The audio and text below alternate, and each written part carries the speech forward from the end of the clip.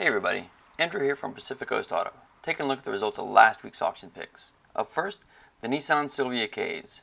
This one was unsold and only got bid up to $5,500. The Toyota Mark II was also unsold, and that one only got bid up to $5,450. The Nissan Laurel did sell, and that one went for just $1,160. The Subaru Impreza WRX went for much cheaper than expected. Somebody picked that one up for $1,600. The Mazda Atenza did not sell. That one only saw $2,050 in bids. The Toyota Supra RZS did not sell. It was bid up to $24,370, but that still wasn't enough. And finally, the Celica GT4 did sell, and that one went for just $2,430. That's going to do it for last week's picks. Now here's Derek with this week's. Hey guys, it's Derek here. Guess what? It's time to look at cars for auction coming up in Japan and see what you guys picked. Thanks, Andrew, for showing us the prices of last week, and hopefully I wasn't too far off in my price guesses for those ones. We got 10 cars this time, which is a little bit much, especially for how busy I am right now. It is the busy season right now, as a lot of people are buying cars for the springtime, so jump right into it. We got the thumbnail pick here, and I picked this one because a lot of people this week have been spying one of these in the back of the lot and have been saying, hey, are we getting a video of that car? And the answer, unfortunately, is no for that. But we've had so many people ask about it, and then I'm sure there are a lot of people who don't really know what this kind of car is. And so back in the 1980s, BMW kicked a lot of butt with their M3 in DTM, I think it was DTM racing, some sort of a German touring car racing. And Mercedes-Benz is like, you can't have all the cake, and so they had a car that competes with it with a Cosworth twin-cam 2.3-liter engine, which is the same size as the M3 engine from the E30. And so this is it. It's kind of unassuming looking, but you do get blistered fenders on it, and you get a really cool engine in it. And it's a torquey engine with a lot of power all throughout the rev range, but it's not a super high power engine by today's standards. You can get them in automatic and manual, which is kind of cool because the M3 you can only get in manual. So if you wanted an auto, it kind of takes some of the specialness away, but you can get it. And they did, with the manual, come with a dogleg transmission box, which is a little bit weird for people who don't know.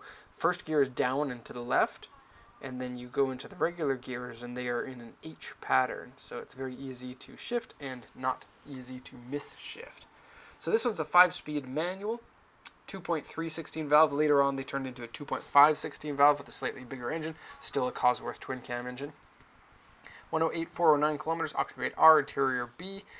Okay, and exterior paint fade, right front inner panel and core support have accident damage that has been repaired. Body looks to be pretty good. And these sell for lots of money, but a good few steps lower than the M3, which is funny because these are actually a rarer car than the E30 M3, but they cost less because I think the E30 M3 just looks so great, and I think it's probably box fenders that raise the price up, honestly. Okay, so for price of this one, I'm going to guess 2.2 million yen for this one. Okay, we got a starting price of 1 million, and they do sell for a lot, but the price is only on the way up, and it's continuing to go up. So, good car. You do have to worry a little bit about build quality, but if you're going to pay that much money for a car, then a few thousand extra dollars for some refurbishment isn't that much. Okay, thank you, Raymond, for sending that one in. Next one, Bill Courtney. You are a man of my heart. You picked a Nissan Sunny. This is, what is this car called outside of Japan? I don't know. But it's a Sunny California, which is the fastback wagon? I don't know. It's a 4-door with a hatch, but it's not quite station wagon size, kind of small car. And really love these. This one has 4-wheel drive too, and so that gets 3 thumbs up. And yellow fog lights, there you get your 4th thumb up for that. Cool Japanese looks. You got sunroof. Condition's not great. Look at the body here. A lot of dents on it. Big dents in various places. The sunroof is broken on it. Engine oil leak, underside surface rust. Electric folding mirrors don't work. Kind of weird for a this is a 1990 car, but it looks like a 1982 car. And so folding mirrors is cool to have on a car that old. Super Saloon. Sunny California Super Saloon. Auction grade 3, exterior D, interior E. And I'm kind of jumping all over this place. Sorry, I'm trying to speed this up so that I can get complete, so I can go shoot some reports at the lot today, because I got a lot of cars that's completely full. Seat is ripped, and seat wear, door card is ripped, stereo's been removed, bumper underside scratched, and tinted windows on the car. So condition's not that good, mileage is high, color changed to beige. It wasn't originally beige. I think it looks awesome in this color, and I think these wheels are pretty killer. And so I'm not sure about the price of this one. I've been thinking about it a lot because we had a customer, or a close friend of mine, wanted to get a translation of this and wanted to possibly bid on it. And so I think that we'll probably see this one selling for around 200,000 yen. Okay, on to the next one. Ioanni Esparza sent in some, what would normally be clickbait, but we got the E190 on there for some reason. But it's an NSX with lots of body modifications to make it look pretty cool. Side skirts, front bumper, big rear wing. Okay, and stock exhaust. Very cool. Okay, interior is black with red. Very descriptive, Derek. You're doing a good job. And auction sheet here, 1991 NSX. Of course, the 3-liter engine. Later models had a 3.2. But this is the NA1. So that's the early model. Auction grade R, interior C, importable to the USA because it's a 91 for the 25-year rule there. 158, 338 kilometers on it. Is rather high, and an automatic transmission makes it a little bit poopy.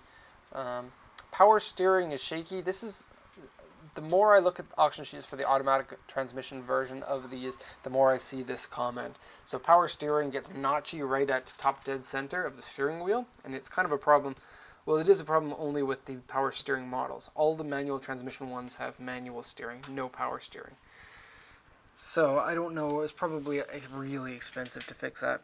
The accident looks like it's pretty big, and this is a big problem on the NSX to have an accident because the entire car, including the chassis, is all made out of aluminum, and aluminum doesn't react the same way as steel does when it's in an accident, so repairing it is not as easy to do it properly, and I think I would be pretty worried about what that does to the structure of the aluminum after it's been repaired, because I don't know if there's enough knowledge about that compared to steel. And so core support was replaced, right front side member dented, and right front inner panel dented. And then a bunch of things, aftermarket parts here. Really nothing else that's too important. Driver's seat is ripped. That kind of sucks, because the seats in this are pretty neat. They're not as adjustable as I'd like them to be, but the regular driving position works well for me. Okay, so I think that we'll see this one at around 1.7 million. They would be a lot more expensive if it's a manual transmission, though. Okay, Louis Sandoval. I like that last name. And this is a special car for me because this was my first ever dream car, was one of these. So being a kid who grew up in the 80s, this car was just so cool. They were so noisy when you pulled up to the up against them on the streets. I remember one time that my mom was at a light next to one of these guys, and he was like, brum, brum, brum, brum, brum. And he's like, hey, Derek. My mom said, Derek, do you think that's really cool? And I was like, yeah, that's so cool. And then he peeled out and then drove off. And then my mom was like, that guy's a dick. And I didn't understand what it was because I thought that the car was really cool. So what about that made him a dick? And so I still don't know. And the chicken on the hood is very cool. I used to think that if you open the doors of these cars, then you could fly. And so you can tell why I really liked these cars as a kid. I had a model of one until I was like 20 years old or something. First ever car model I put together. Anyways, they're not really good cars other than just the style of them, but prices are on their way up for them. It's 1979 Trans Am, 6600cc engine, 3.5 liter, grade 3.5 interior B, 62,122 kilometers, and that's important because this is in kilometers. It's probably a Canadian model that was imported to Japan. Automatic transmission on there, alloy wheels. Those are the stock ones for the Trans Am. Or the Firebird, I guess. Firebird Trans Am. Yeah. Okay, I think this is the big engine. I don't know enough about muscle cars. That's one of my big weaknesses. So people in the comments, if you know about this car, let me know, because I'd like to know more. Exterior has some paint cracks and some paint fade, oil leak. Underside has surface rust and corrosion, and the AC doesn't work. Otherwise, the body is not bad. American cars are made out of nice thick steel, and so they don't dent as much as Japanese cars do. Looks like the condition overall is pretty good. As for price, I'm way out of my league when it comes to this one, so I don't know. Starts at 1.25. Possibly, I can see, well, I'll say 2.5, and then I don't think that's too high or too low. So hopefully I'll get that pretty close. I could be way off on that one though. All right, next one, Noah Adrian sent in this bad boy. Had to pick it because it is an RX-7 that is really awesome, and it has Mazda speed wheels on it. Look at that. These are some of the ugliest wheels, but I adore ugly wheels, and so if you are like me and you like weird things, they're probably pretty hard to come by if you really wanted some. I don't expect many people would really want some though. Okay, so it's the year 2000, which I think is the third to last year of these, 2002 being the last year. Okay, type RB, and it's a grade 3.5, interior, exterior, B. Lots of stuff on here. Mazda speed rear spoiler and bucket seat. That's cool. Current registration, 17-inch wheels with Proxy's R1R tires. Nardi steering wheel with airbag. That's kind of cool. I guess that's the original steering wheel of Nardi in this. Oh, an automatic transmission. I only now realize that. So the car looks great inside out. These seats are awesome. And I've never seen them before, but like era Mazda speed seats for the RX-7 would be a very valuable thing. It might even pay for your swap to a manual transmission. Look at that. Excellent. Okay, 101 417 kilometers. I think we'll probably see this one go for a pretty high price because it looks really good, other than the automatic transmission. So I'm going to guess $1,000,000 on this one. Okay, on to the next one, Cotton French. First time posting this one because I definitely would remember your name. This is an FTO, and it's a car that not a lot of people know about. It's made by Mitsubishi, and the Evo kind of steals all the thunder from the FTO. This is a car that competes with kind of the front-wheel drive Sprinter Trudeau or Levin. It is a front-wheel drive. It has a 2000cc, but not a four-cylinder. It's a V6, and I think it puts out either 180 or 200 horsepower, but very high horsepower per displacement. It's a different-looking car. I think that it's pretty good-looking if it doesn't have this really ugly rear bumper and bad fitment and the ugly tail lights. The spoiler I actually like because the original spoiler on this car is really dumb looking in my opinion. The trunk is rather narrow compared to how wide the car is here, and so the original spoiler follows the body line of the slope that comes up here, or you can see it better on this way. So it comes up this way, and then the spoiler is so small by itself. You can look up pictures on Google if you want to see that. But I think it's cool. It's a front-wheel drive, sporty car. And yeah, they're pretty rare these days. They were super ultra cheap for a very long time, and so that's a recipe for running out of them here in Japan. TE37 wheels on it, mud flaps on the back. Oh no, just a bumper that looks like mud flaps. Okay, and hyper red interior. Somebody actually wanted their car to look like that. That's one of the things I find about these cars too, is typical owners of these cars don't have the same tastes as I do in cars, and so this kind of thing is common.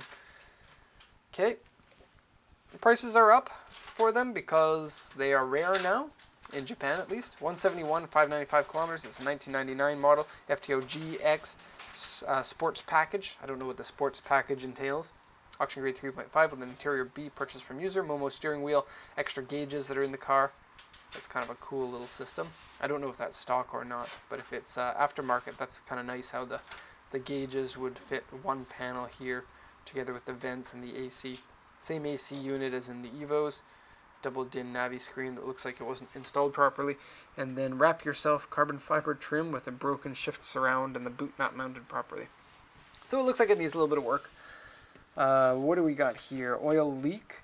Hood has been modified. Aero parts are put onto the car. Shift area is cracked. Interior has some parts painted. Exterior paint fade. And Exhaust is modified. Headlights are cloudy. Tail lights have been modified. Not very nicely by the look of it. Underside scratched and dented. Aftermarket wheels and suspension modified. Body doesn't look too bad.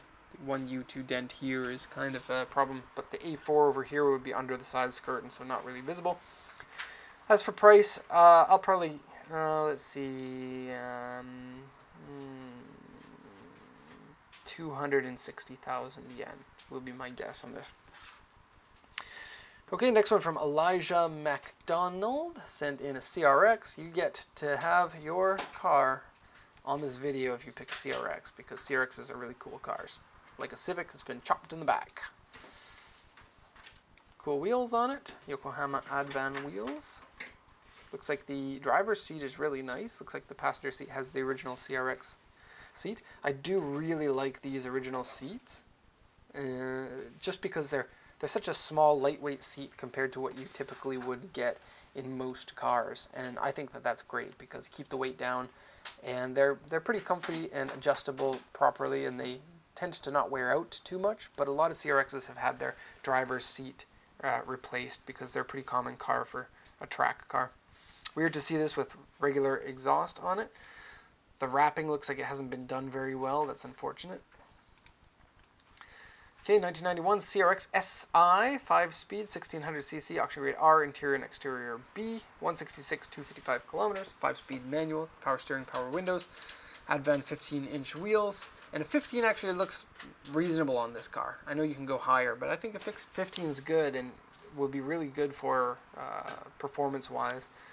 Keeps that weight down on the wheels. Recaro bucket seat, black, with a black seat cover on it. That's kind of weird to have an aftermarket seat with a seat cover. Aftermarket exhaust, aftermarket suspension, Momo steering wheel, electric folding mirrors, front mount tower bar, keyless entry, timing belt has been replaced at 140,000 kilometers. Okay. Rear floor and end panel dented, front inner panel dented, oil leak, exterior paint fade and stickers put on. Underside scratched and dented, various surface rust and corrosion. Rear interior has holes for modification. So it looks like the condition needs a little bit of help. If you want to use this for a race car, it's probably in good condition. Or you can buy it and you can restore it, or you can buy it and drive it as it is and just have a car that's a little bit weak. But, you know, 25-year-old cars are going to be a little bit weak. And I think that's one of the main things that you got to remember when you're buying a car for import to the USA is 25 years is a long time for a car to survive. Even amazing and reliable cars, they do need more maintenance than a brand new car would. And you have to be ready for that. In particular, ready to get parts that you wouldn't be able to get easily in the States. So do think about that. As for price of this, CRXs are pretty expensive. I'll say this one will probably go for 850,000 yen. Okay, Redneck Hunter sent in this one. Oh, what the heck is this? Okay. Mitsuoka is a manufacturer in Japan that takes the chassis from other cars and then makes their own cars from it. Now, maybe you know about this car, maybe you don't, but try to think, just looking at these pictures, what car this is based off of. And if you look really carefully, you can get, especially the interior, because nothing has changed in the interior. So if you're familiar with what car this interior goes to, you'll be able to win. And if not, you'll have to take a look. The only parts are the roof and the windshield, and the doors are kept from the original car. Everything else has been changed. And so this one is, if you were wondering why I just moved that up, it's an S13, so it's a Nissan 240SX or 200SX or 180SX or whatever you want to call it, that has been converted into a pretty crazy looking car. And they didn't make many of these. They were actually a really uncommon car. I think they were pretty expensive. I don't remember exactly how many were made, but I'm thinking it's somewhere in the range of about 500 or so. So this is a 1991. It has the CA18 engine in it. It's called a Seyde is the Japanese, or Seyde. Okay. Grade R because it's been in an accident. Interior B. Body looks good. It has repair marks on the sides and a cracked. Let's see that. Oh, we don't get a good rear view, do we? So it looks like a your third brake light is cracked there. That might be hard to find if you want a replacement for it. Only 17,233 kilometers, maybe because somebody would be too embarrassed to drive around in this. Or it kind of looks like the type of car that you wouldn't drive very often, only on special occasions anyway. Or a car that you would buy if you're a car dealer and just have in your office so that people are like, wow, what's that? Because it is pretty amazing looking. And I've seen them in real life. They are pretty crazy. Interior liner comes up, underside surface rust. What is that? One part is ripped in this. I can't read what that says. Something one part ripped. Trunk floor dented and wrinkled. Rear frame bent section.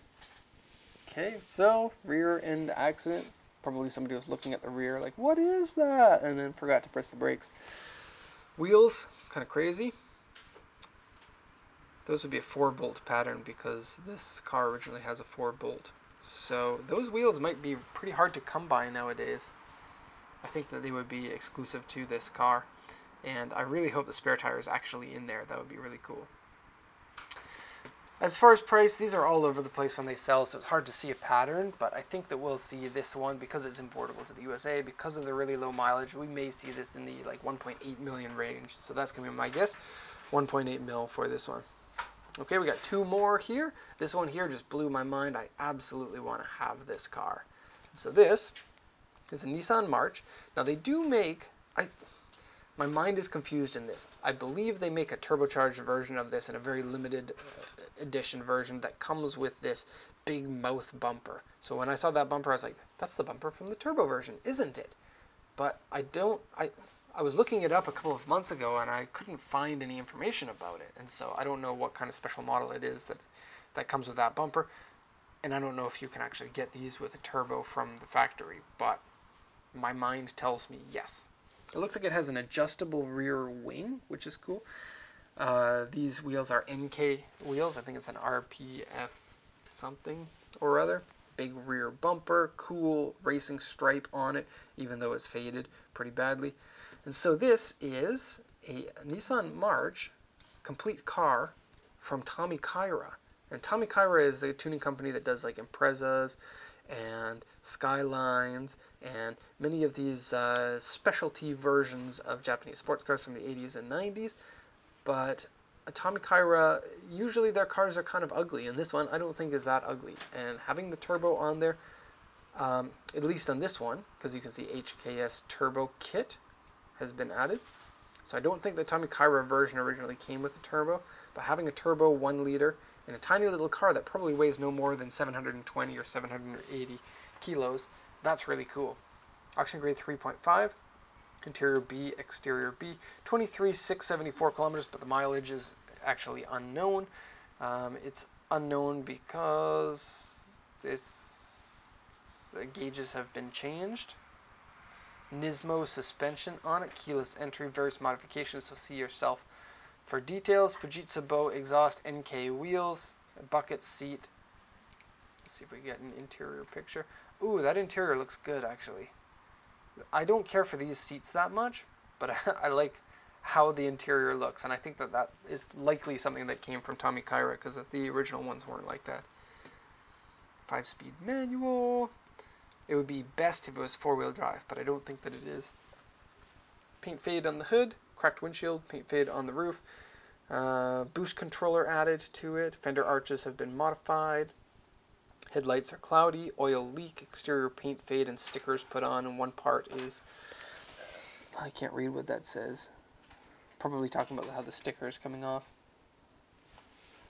Underside surface rust and corrosion, that kind of sucks, but with a car this unique or this fun and at the right price, that might be okay. Rear chassis hook has seal repair marks. Okay. Steering wheel peeling and interior painted sections. Wheel scratched, various scratches and dents. Paint on the rear bumper is uneven, which means that the color won't match properly. So I don't know how many Tommy Kaira Marches that they made. I think this car might be called the Micra in other countries. I'm guessing they didn't make more than about 200 of them because I've never heard of it until today, and that's kind of weird. for me to not have heard of a special edition Tommy Kaira version of the car. And with their other cars, they usually made like 500 max, 500, 600 max for most of them. And then they would make, you know, add another $8,000 to the price of the car with mild modifications and mostly visual things for Tommy Kaira. Ooh, $10 start price. Let's see this one. Price for this, I think we'll see this go for 320,000 yen. Okay, and on to the very last one from Ryan Finkler. Ryan Finkler Pfeffer. I hope I pronounced that right. First time for you. He's like, hey look, it's a Nissan Leopard. Haha, Nissan Snow Leopard. And I laughed while I was eating my lunch when I heard that.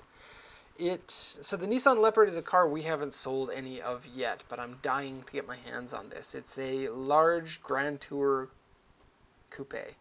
2 doors. Kind of like a Supra, I guess? Or no, closer to a Soarer, right? Soarer for Toyota is the Supra, but in a luxury body with luxury interior. And so I'm guessing this is pretty similar to that.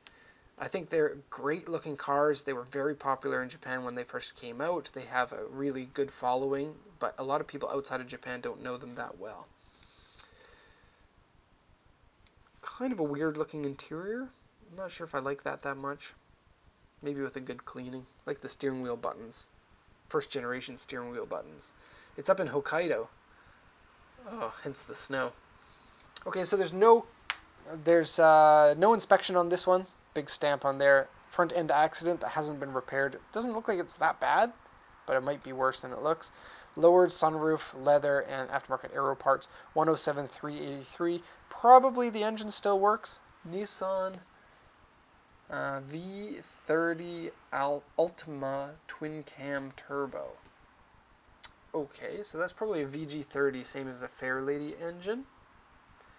And if it's a twin cam turbo, that would be the twin turbo if it is the Fairlady engine.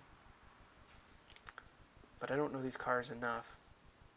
Is there a 3-liter engine that is not the VG30 that they also had as turbos? I know there is an RB30 engine, but I don't think that those ones are turbocharged. And I think that they came later than this, quite a bit later.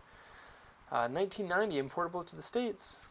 Good chance it still runs, but you really don't know anything. All you have to do is go off of these pictures. That's all you get to know about this car. So usually cars like this sell for cheap, especially ones in Hokkaido or Sapporo or northern areas because the snow turns to rust, or the snow plus car turns to rust. And so you're probably going to have a pretty bad rusty underside. But I'm guessing before the accident that's on here, the car was in decent running condition, because when you see a car that has an accident unrepaired, it's usually someone got in an accident, oh poop, I need to get a new car, not because something else happened to it. So, it might be an interesting one to go for if you're one of those risky guys. So, selling price, I think we'll see it go for automatic transmission, hey? 180,000 yen, maybe? And that's going to be the end of this video. So we got in under 30 minutes, so I'm happy about that. Thanks everyone for watching, and I'll see you next week.